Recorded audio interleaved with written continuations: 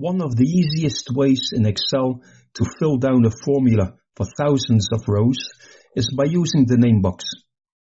We've got in cell A1 a formula to number cells, and we will fill this formula down to row 10,000.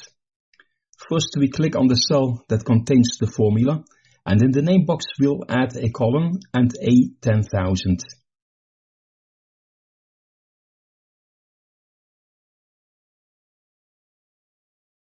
Click enter. This will highlight all of the range that will get the formula, and now we'll press Ctrl plus D. That's it. Ctrl plus arrow down to go to the last used cell. All the cells from A1 to A10,000 are filled.